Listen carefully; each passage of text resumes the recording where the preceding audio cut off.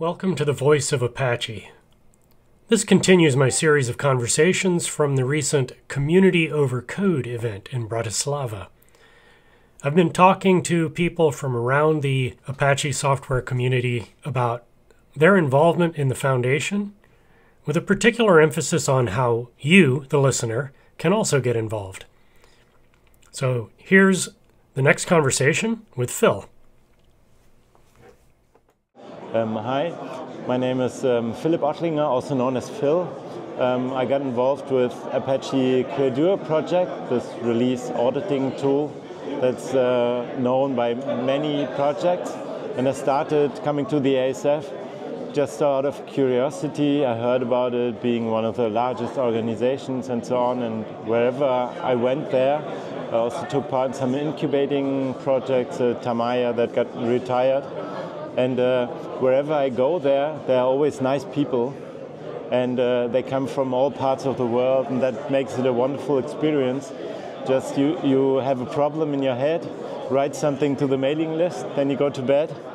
And once you wake up, usually there's someone answering or adding another thought to the stuff you brought about. And that's very, very nice how everything works. They are magically on an international level with all these freelance enthusiasts.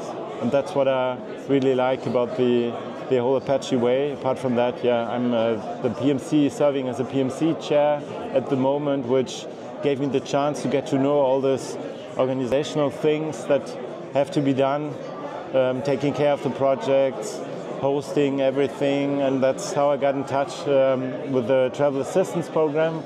And I was lucky to be able to come here to Bratislava. It's not a long way from Berlin. So it's very, very nice to meet all of the people whose code you saw before, whose commits you read, whose posts you saw somewhere or read on the mailing list and threads. And that's what I encourage other people to do. Take part in this big community. It's like a big family. Everybody is happy, open-minded, welcoming, and sharing thoughts, giving you honest feedback. And that's what I really like. You need to have an open mind in order to be able to accept feedback from other people that have various perspectives on the things you think you did, you wrote, and so on. And I guess that openness is the door opener, and everything after that is about to happen magically. You don't need specific technical skills. Of course, you have to be able to read and write, but the rest is just honesty and open-mindedness. I guess that's the biggest asset you have to have, and this will start wonderful discussions about things and will yield new insights into various other problems people are trying to solve. And that's, I guess, the main ingredient.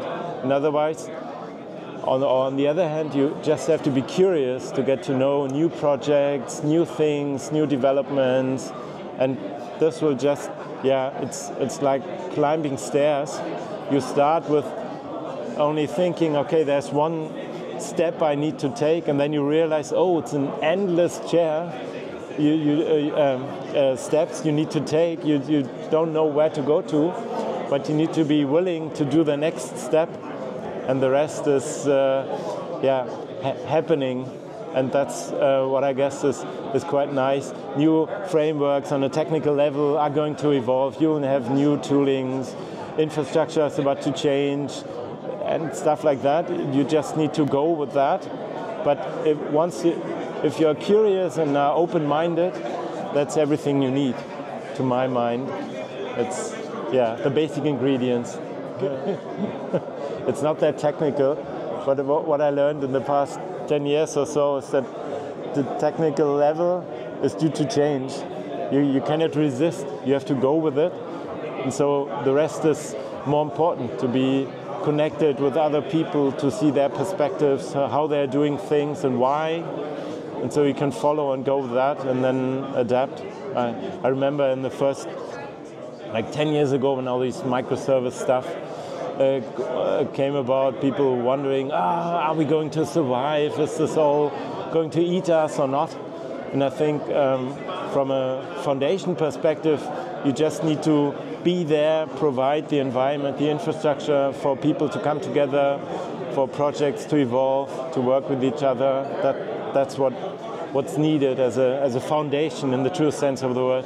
And on that you can build beautiful houses and whatsoever, demolish them and rebuild them, or have gardens or spaces where you just talk to each other, and other spaces where you hack and stuff like that. So I think it's a wide variety of things that are built on that foundational level. Yeah. Thank you.